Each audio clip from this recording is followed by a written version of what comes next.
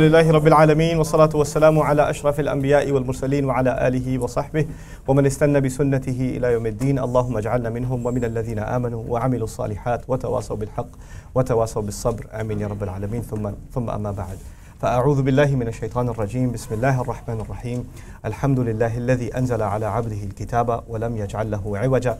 رب اشرح لي صدري ويسر لي أمري واحلل عقدة من لساني يفقه قولي. آمين يا رب العالمين.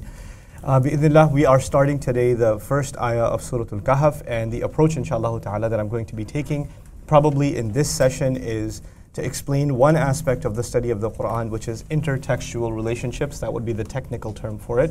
Al-Quran yufassiru ba'duhu ba'dan, which means the Quran explains some parts of it with other parts of itself, right? So if you want to get an in-depth insight into the Quran, then it's important to take a look at what else is Allah saying about the same exact expression all over the Quran, or the same exact idea. How is Allah teaching us about that everywhere else in the Quran? So we'll take a look at some of that pertaining to one part of the first ayah today. The introductions of the Quran are particularly powerful and particularly, thought-provoking. So don't assume that the time we're going to take in the beginning passages of Surah Al-Kehf is going to be the same kind of time we take throughout. Hopefully we're going to get to a pace where we can finish one ayah per session, maybe two ayat. Two ayat is probably pushing it really hard.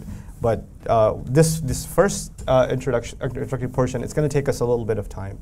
So, and I'm okay with that, inshallah ta'ala. I'd rather take my time covering this stuff with you. So we'll begin today, inshallah ta'ala, but with a little bit of a conversation about Alhamdulillah. In this particular case, first let's talk generally about Alhamdulillah. Its linguistics will come tomorrow, but today just the context of Alhamdulillah. The basic definition of Alhamdulillah is all praise and gratitude belongs to Allah. And the two things I want you to know here, al-madh wa thana. Madh means praise, or actually, praise wa thana, this goes together, which is praising and appreciating something. Okay, that's on one side of the word hamd. The other thing it includes is ashukr, gratitude. So there are two different dimensions to the same word hamd. On the one side there is appreciation and praise, and on the other side there is gratitude. Appreciation and praise once again is al-madh wa thana, and gratitude is ashukr. They are two fundamentally different things. When you praise someone, that doesn't mean you're thanking them. And when you're thanking someone, that doesn't actually mean you are praising them. So first understand the distinction between these two. A nice car, you praise it or thank it? You praise it. You praise it. You'd be weird if you went over and thanked the car. Like, that's not what you do. That's not normally what you do, right? Similarly, you're going to praise the athleticism of an athlete on a team that you admire. Or you're going to praise the cuteness of a baby or something. You're not going to thank the baby. You're going to just praise, right? That's praise. But gratitude is something entirely different. Gratitude is actually a reaction. Is it not? Gratitude is a reaction. Something good was done to you, and in response, you express gratitude. As a matter of fact, you might even express gratitude to someone that isn't praiseworthy. Ibrahim alayhi salam's father is not a praiseworthy man. You understand? He builds idols. But Ibrahim alayhi salam is going to be grateful to him, because you have to be grateful to who? Your parents, even if they're not praiseworthy. That's not a condition. So you can praise something or someone without thanking them. That's possible. And you can thank someone without praising them. Even Musa alayhi salam, when he admitted that Fir'aun, you have in fact done me a favor, وَتِلْكَ نِعْمَةٌ تَمُنُّهَا عَلَيَّ. What has he done? He's actually acknowledged that you did do me a favor, so thank you. He's thanked him, but he certainly will not do what? He won't praise him. These are two separate things. But when we say alhamd, then we are combining both of those meanings together. That's the base definition. The longer linguistics, inshallah ta'ala, tomorrow. Okay? So those two things come together. The other brief thing that you need to know about alhamdulillah is that it is a statement that is timeless. It is both, you can say, khabari and insha'i. What that means is that you are making a statement that, in fact, praise and gratitude belongs to Allah. That is true. But also at the same time, because there's no inna before it, it becomes kalam insha'i, which means that this is an expression of your emotions. You're not just delivering some information when you say alhamdulillah, you're actually voicing out what your heart is feeling. To give you an example, if I'm teaching you a class and I'm teaching you vocabulary, or I'm teaching you the concept of alhamdulillah, so in the course of that lecture, when I say alhamdulillah, this is actually information. But when we finish our lesson and I say, Alhamdulillah, we got to finish today. That was not information. What was that?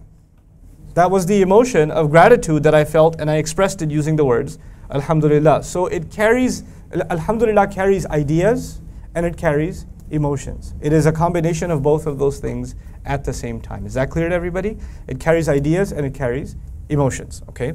Now, the hamd of Allah, what do we have hamd of Allah for? That's the next question. What do we have hamd of Allah for? Anybody? Everything. That's right, everything.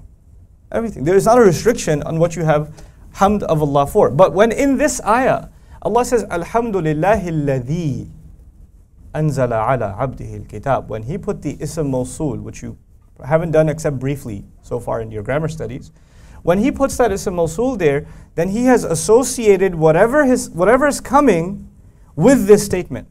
It has now become inseparable from hamd. Meaning, hamd of Allah is for everything. It's for all things. But in particular for what I'm about to tell you. There's a special kind of hamd that belongs to Allah because of the fact that He sent the book upon His slave and didn't furnish it with any possibility of deviation. وَلَمْ يَجْعَلْ لَهُ عِوَجًا. You understand? So there's this, because of the use of that alladhi, that is mawsul, there's a special association made of the praise and gratitude of Allah with the coming down of the Quran upon Rasulullah sallallahu alaihi wasallam. Which, it got me thinking. Because there's about 23 or so places in the Quran where Allah uses hamd. Allah talks about praise and gratitude. And how does He talk about those? What does He say in those places? One of the most startling places is Alhamdulillahi alladhi khalaqa as-samawati wal-ard wa ja'ala adh-dhulumati wan-nur.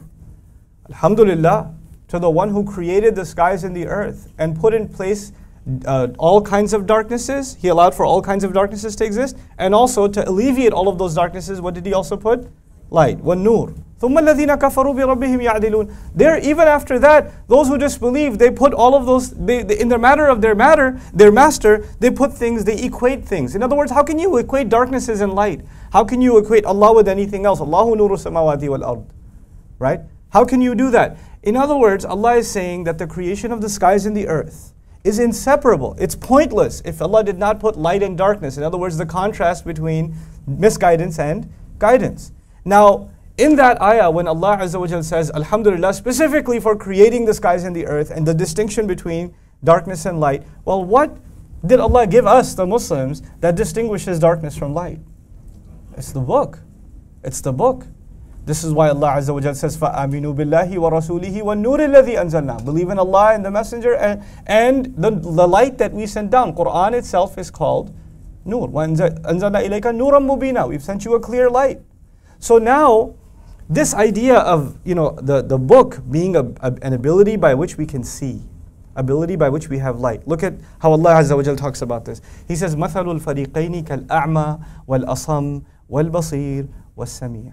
Look at the interesting comparison. How can the two groups that are on the one hand blind and mute, blind and deaf, incapable of taking information in from their eyes and neither from their ears, how can they be compared to people who can see and hear? So what two things on the one hand? Blindness and deafness, and on the other hand, vision and hearing, right? Now the thing is, our experience of guidance, when we experience guidance, that's actually not something you see, it's something you hear. Inna sami'na Qur'anan ajaba, sami'na wa ata'na. It's about hearing. But the parallel is made that if you don't have the right kind of hearing, it is you're as disabled as you are blind. So this imagery is very powerful in the Quran. This is why also هَلْ يَسْتَوِي الْأَعْمَى وَالْبَصِيرِ. Can the blind and the one that can see, can they ever be equal? Now coming back to the ayah of Surah Al-Kehf, why is that important? This contrast. Allah says He didn't put any deviation in it. And it stands upright, which we're going to get to a little bit later. So there's a comparison of all things that deviate and all things that don't stand upright and the one thing that does. Just like there's a comparison between people who are blind and people who can see, and people who are deaf and people who can hear. There's no comparison between those two. Someone who's blind is going on a path, they don't even know if they're going straight. They could have iwaj in their path, but someone who can see is going to go straight. They're going to be upright.